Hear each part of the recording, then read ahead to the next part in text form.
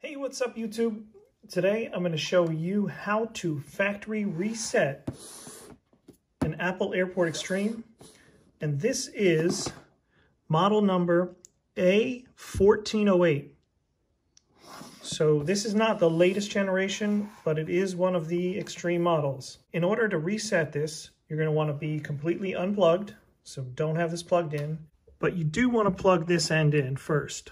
With that plugged into the wall, we're going to find the factory reset, which is right there. Can you hear that? So that's the factory reset. You want to make sure your paper clip is thin enough to get into that hole.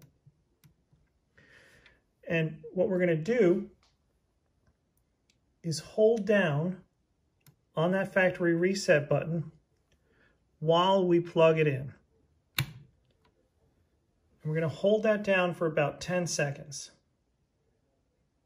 1 1000, 2 1000, 3 1000, 4 1000, 5 1000, 6 1000, 7 1000, 8 1000, 9 1000, 10. You can let go. And you take a look at the front and you'll have a steady amber light, but in a little bit here, it'll go right to blinking.